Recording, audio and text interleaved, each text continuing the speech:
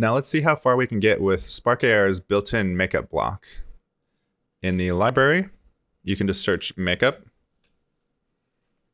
and grab this block here. And it's as easy as dragging this directly into the scene. And I think it might be able to work anywhere, but I'm just going to keep it in this face tracker. And by default, the settings are quite garish, so I'm going to change the colors to start to be a little bit frostier.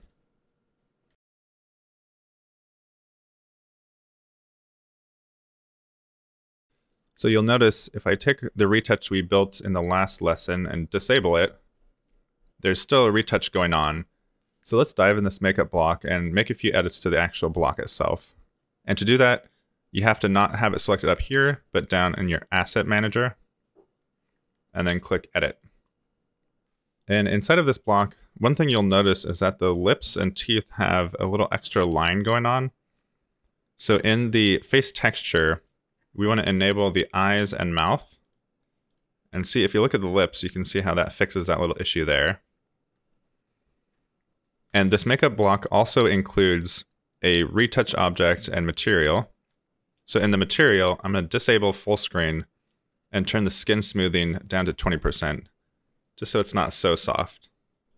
And those are all the changes I want to make to the actual block. So I'll save this and close it. And now refreshing the scene should propagate those changes. And now that this makeup block has a retouch built into it, we can delete this one we built earlier. Now in this makeup block, you'll notice I have the colors set to very bright whites and blues, but there's still a lot of darkness happening kind of all over the place. So if we go to the ambient light and try turning this up,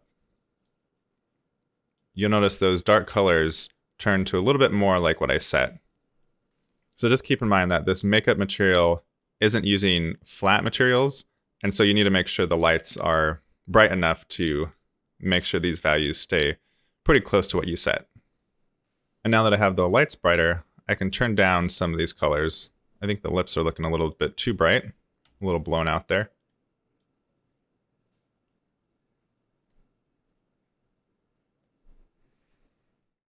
And this is a bug that I've experienced several times. I don't really know how to fix it.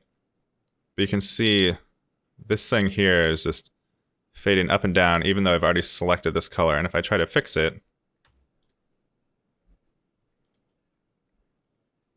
it just almost saves what I did over time. It's very strange. I'm going to have to save and exit and restart Spark to get that working again. Actually, it looks like just closing that out and saving might have fixed that. So maybe we lucked out there. One thing I found to try to avoid that is only single clicking in here and not dragging it around.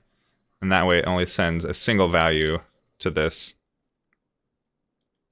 Later in this chapter, we're going to add some more lightness and frostiness to the face.